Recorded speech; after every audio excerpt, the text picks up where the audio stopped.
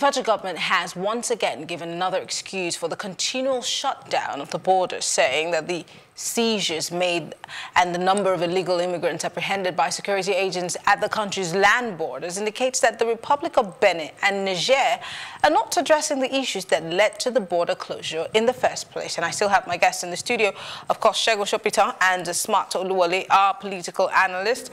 Let's delve into this conversation. 2 weeks ago, I had a young farmer on my show who also produces to export. And he said something really intriguing, that this border closure is just going to stifle business, whether we believe it or not. But then there were people I saw on the news who were very excited that they could sell their stuff in Nigeria as opposed to having the market saturated with foreign goods and services. But I had one question. How much of the Nigerian people can those little things that we produce in this country feed? I'll start with you, Segun. Well, first of all, I mean, come on. This is 2019. In fact, a couple of months, 2020. It's a global village. You cannot be an island to yourself. Not anymore. Maybe we're trying to play the China. Not anymore. I mean, that was almost 100 years ago. You can't do that anymore because we're interconnected whether we like it or not. What happens tomorrow in America will hit us hard today in Nigeria and other parts of the world. So closing your border is an antiquated strategy. Well, the president doesn't seem to think so. Yeah, he thinks that he's winning. He's from, and what he's doing, I think he's still living in the past. You know, I mean, that's the reality. You know, a lot of the things that President Buhari, with all due respect to him, does shows clearly that he's not in touch with the reality of the modern times. I'm trying to understand what you mean. Are you trying to tell me that all the people who work in the presidency, the intelligence, the smart technocrats, the people who have been to Ivy League schools who work with the president, have ill-advised him on this particular one? See, there's a problem. There's a problem. There's a problem the border closure is trying to solve, right? There's a problem of our neighbors refusing to keep the terms of our agreements, of our trade agreements. That's one problem. There's a problem of our neighbors taking advantage of our inefficiencies to undercut us in terms of revenues. So you have Togo. I understand that the Togo airport and the seaport is one of the most efficient in Africa today. And they've done that specifically because of us, because they're now attracting shipments into their country to then be transshipped across the land borders into Nigeria. Those problems are there. There's a problem of small arms proliferation, human trafficking and all that. But is the solution to close your borders? No. Look, how long will you keep these borders closed? It's January 2020 now. When you open it, it's very instructive what Lai Mohammed has said. He says that our neighbors, Benin Republic and Niger in particular, are not playing ball. They're not complying. They're not complying. Now, I mean, why would they comply? It's not in their interest to comply. So, do you want to keep the border closed for another 6 months until they comply? They won't. So, for me, it's very simple. The real problem is your customs. The reason any of these things happen. Look, I mean, just think about it. The whole thing is actually an oxymoron. How can you close your borders to prevent smuggling? Do you smuggle through the borders? Smuggling happens through illegal routes, away from the border posts. But you are closing your border, you say, oh, we're smuggling fuel out, petroleum products out. We've saved 30% of our daily consumption because of the border closure. We're smuggling rice in, and all of that. We're smuggling, human trafficking and all that, and you close your borders. But majority of smuggling does not happen through the border posts. Interesting. So the real problem, Maryann, sorry, is that the customs officials are compromising and are allowing things that shouldn't pass to pass. So fixed customs, which is obviously a much harder route than to close the borders. So yes, you close the borders, you get some benefits, but as soon as you open it, the benefits disappear until you fix the customs. Before I come to you, Smart, I was visiting Ikotabasi. I didn't realize that was a port. But you see, that port is not manned by customs officials. I only saw 2 security mobile policemen. Wow. So it used to be where slaves were taken. It is whether we like it or not, it is so that is an angle where things can be smuggled into the country. And there might be several others. I have said this many times on this show. There's a border between Cross River and Cameroon, and you just cross, you can walk over and drink beer and come back. So nobody mans those places. And he made an interesting point. If we are leaving those loopholes where these things are happening, and then we're closing the major borders where you have security, customs, manning, are we not majoring on the minor? Or, I mean, really, do we not have misplaced priorities here? Well, sometime they said we have well over 1,000 unmanned borders. And if we have over 1,000 unmanned borders, you now begin to ask yourself, if we have closed the official route, what of the other unofficial routes? Now, a sister television house did carried out a report that even up till sometime last week, when they carried out reports, they were still, even though the border has been closed, they were still ferrying rice on motorbike, 5 bags across to Nigeria. Now, what has happened before now, it used to be about 600 naira to ferry a bag. It now went into almost about 2,000 naira to now ferry a bag to Nigeria. And somehow, this rice gets into the system. In the first place, it's just like saying because you are trading A, he is trading B, and because he's doing better than you, you go and lock him up so that you can excel. It's a wrong approach. Now, I will give you an analogy. One day on a Sunday, I just felt, let me go and buy frozen chicken. I got to the market, and they said a kilo is about 2,000. I said, for what? A kilo that I used to buy at so amount. I said, no way. I went to the person that sells that sells chicken, live chicken. I said, how much is this? They said 1,008. I said, okay, you will dress it. How much is that? 200. That's 2,000 naira. I said, okay. I sat down somewhere, and within 30 minutes, they got to trading. And that is more nourished than even the one that has been frozen for God knows when. Number one. Number two, have we consolidated, have we really helped Nigerian businessmen to be competitive? If we say we have rice, if they're saying we have over 1 point something million rice, blah, blah, blah. I go to Daleko, I go to Ido. These are the 2 major rice markets in Lagos. You will never see Nigerian rice. How so? Before now. Now, you now begin to ask, what is the problem? Where was it? Perhaps you will pardon me, I will probably use this because that is only when the Lagos State government and Kebbi State government went into a rice production, and they call it lake rice. I've gone around, I cannot see lake rice. What stops, and perhaps because I want to taste how lake rice is, I went out looking for how to get a bag of rice. Do you know what? I went through a friend that works in the local government that perhaps could help me to get. It took them almost about 5 weeks to get a bag of 50 kg rice.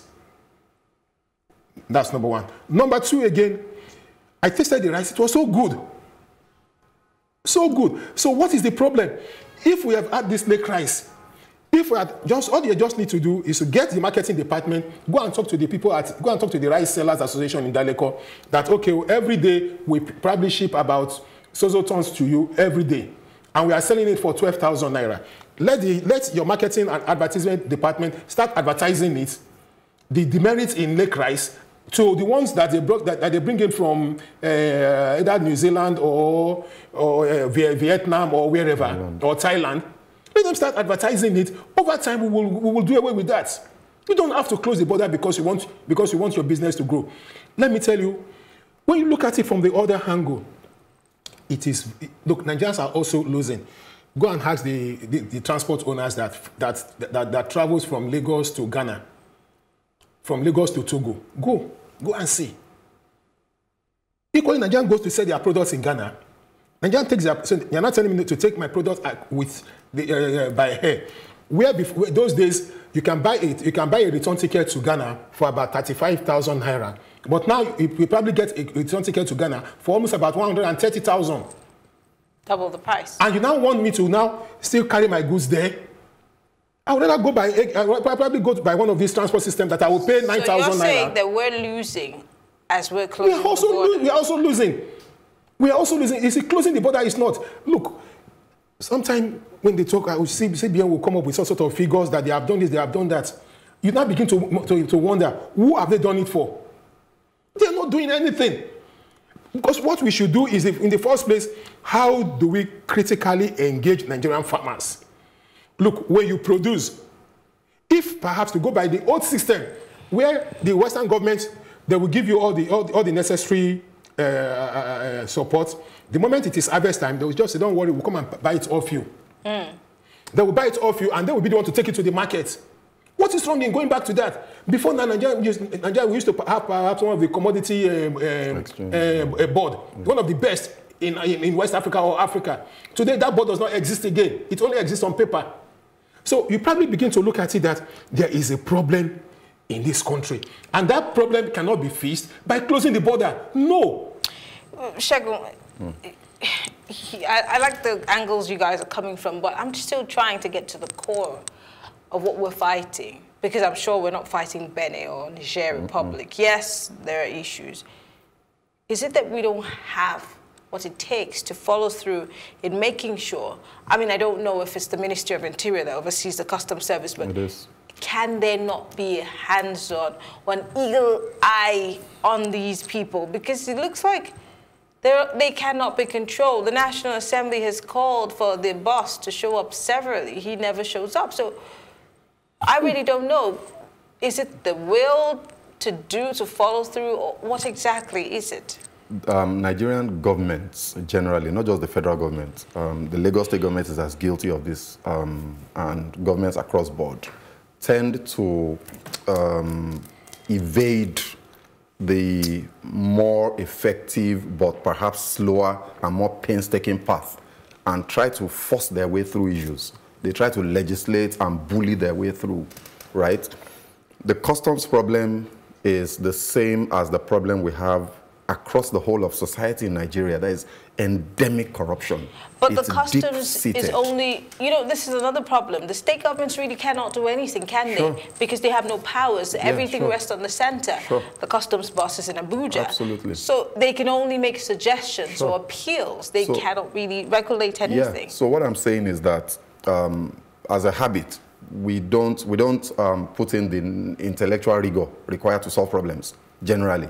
So we try to legislate our way out of things, right? So the problem we have is that our borders are porous. They're not being properly manned. The trade agreements are not being enforced. The movement of persons agreements are not being enforced. You are supposed to have a passport before you can pass through any border. If you are a West African, because you are in ECOWAS, you pass through, but you must show your passport, not an ID card. The thing is that you don't need a visa, but you need to be stamped through. It doesn't happen. Now, what needs to happen is that customs need to be cleaned up.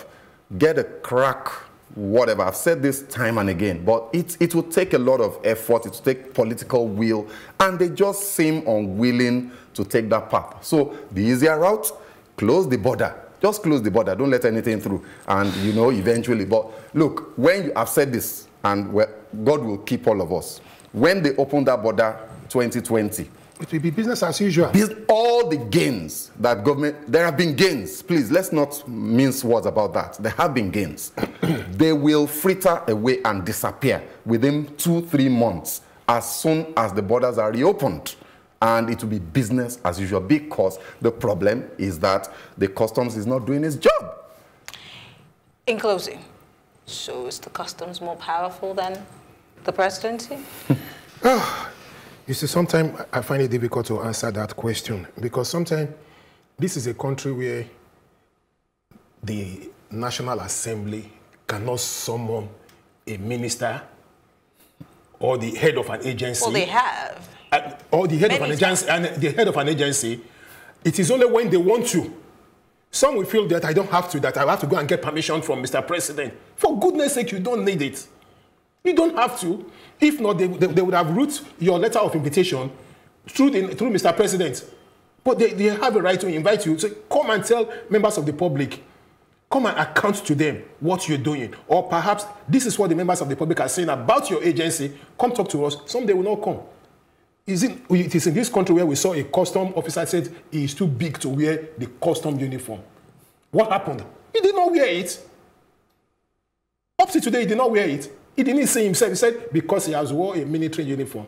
And where they have been president, where we have a top, even a more senior officer that was made to held the federal road safety, wearing the federal road safety called uniform. Who are you to say because you are a colonel or a lieutenant colonel? You said because you have worn a military uniform, you cannot. You see, that shows the fact that, and up to today, he was not reprimanded for what he has done, and up to today, he's still not doing it. He wear kaftan. Though no law says that because you are at the top of this stage, you must always be in uniform. But if they said appear in your uniform, what stops you? Well, this tells me one thing. We have a problem. Well, gentlemen, thank you very much for being part of the conversation. We'll take a short break and bring you our Plus report, and when we return, I'll give you my take.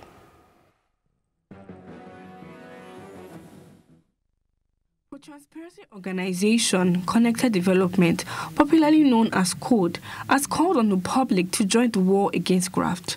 CODE, while criticizing the effect of corruption on development of public infrastructure and provision of basic amenities for the rural poor in Nigeria, stated the menace of corruption must be tackled headlong. The executive director of CODE, Hamza Lawal, commended Nigerians for taking action to ensure infrastructure meant for their communities are built and completed according to funds released. He added that citizens' actions will also assist in tackling graft. When we started in 2012, we were only able to advocate for and track the release of $5.3 million that was used to save over 1,500 children's lives in Zamfara State, particularly in Bagega. But today we've tracked over $113 million. We've saved over 10 million lives, and we've ensured that over 4 million children have gone back to school. Today in the communities that we've worked in, women no longer give birth and die. Their children get vaccinated. So for us, we're reducing out-of-school children, we're ensuring that the future of Nigeria is bright, but most importantly, we're also contributing to the fight against corruption. What I tracked is the project that was donated by European Union, a healthcare facility. And the way they started it was done in a very substandard way. So I picked interest for that project to be done well, because in that community, they have been over their years of existence without any healthcare service delivery center. So, and they have been going from place to place to take care of their health. So at that point, I followed up that project, and it was duly executed with the facilities and what makes the lives of people in that place to be in a good condition. Project I tracked in Brabra, the contractor actually, instead of construction of a block of classroom and store, he went and started renovating. An existing classroom in that area. When I came to this site for for tracking, I asked the laborers if they are aware, if they know the name of the contractor. It took them great deal of time to reveal the name of that contractor. And on inquiring, I discovered that he has gone to laser Hajj to Saudi. On placing a call to him, he was surprised how I got to even know that it was actually a construction and not renovation. The youth that we mobilized in that area were there to witness, to supervise the project, and to tell you that the completion of the project has been very successful.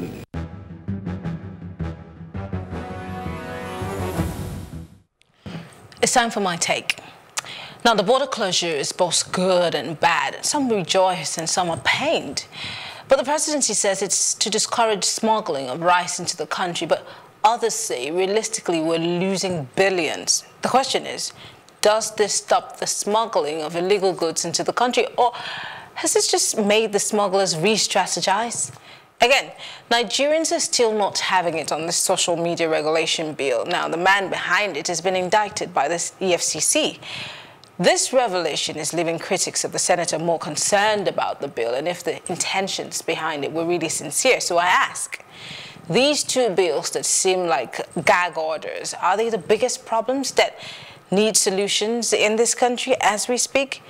We have insecurity, we have displaced people, an ailing economy, bad infrastructure, horrible healthcare, and poor education. Yet, this is what our lawmakers are prioritizing. So I ask, which way? Nigeria. I am Maryann, and it's been Plus Politics.